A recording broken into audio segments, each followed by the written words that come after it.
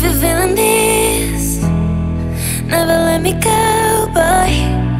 And if you love me, please don't waste the time, Hello and happy coronavirus-free Friday the 13th, people. It's not every day we get to say something like that, you know? Anyway, today I want to talk about street photography. It's a little bit of a touchy subject amongst photographers, people in that community, and I'll go into that a little bit. And I also want to discuss a little bit the difference between street photography and getting your friends to dress up in nice clothes and going out to pose on a street corner, you know, at a particular time there. That's a different thing. Is it still street photography? Yeah, depending on who you ask, sure.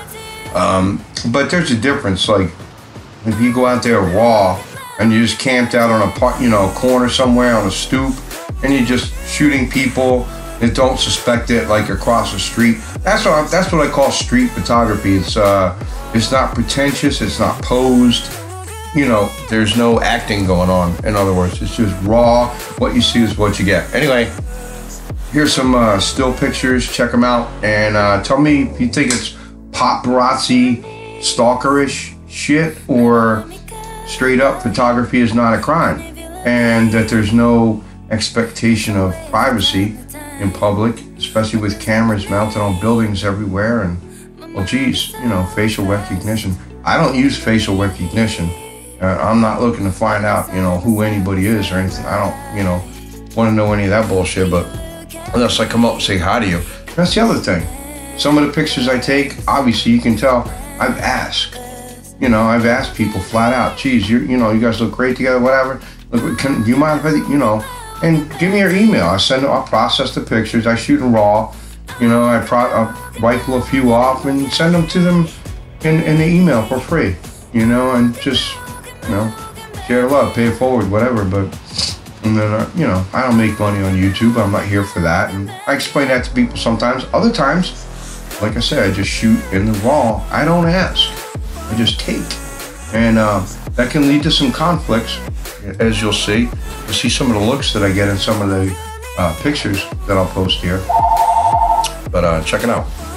And the way things are going on around here this weekend, I mean, geez, I could barely get any dog or cat food today, let alone any rice or beans or anything like that. I'm glad I stocked up on that previously. I was curious and poked my head into a few. So anyway, everything's canceled this weekend. All the open house, historical house tours down here in Richmond that I was going to go shoot and do all, that's all out the window. So, yeah, we'll see what the weekend has in store.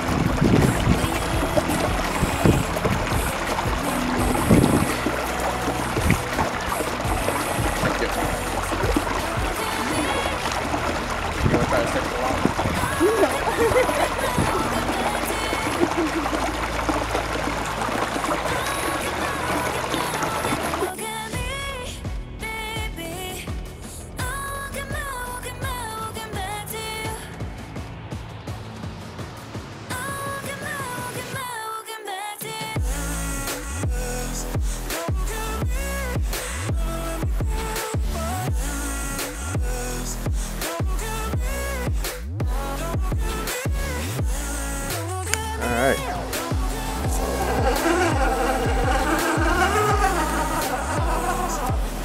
Don't know about this guy. He's struggling a bit. This is my first time. He's working that horsepower. Yeah, hard right. Hold that right. There you go, there you go. Look at that skill. Ladies and gentlemen, a round of applause. Now, tell me what you're doing here. Doing some crazy stuff?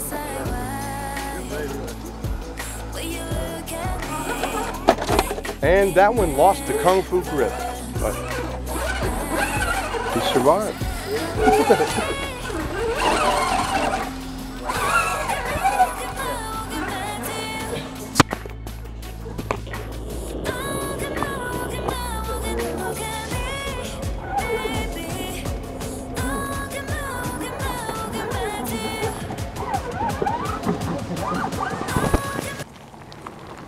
Excuse Jethro, can you go get my dad?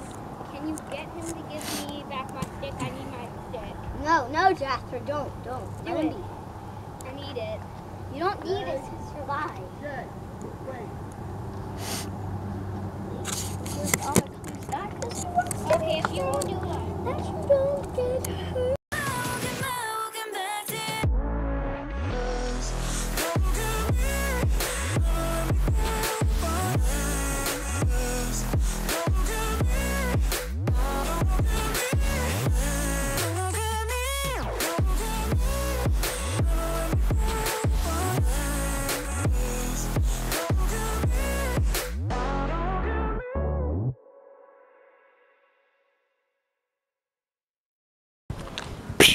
My name's CyberDoc.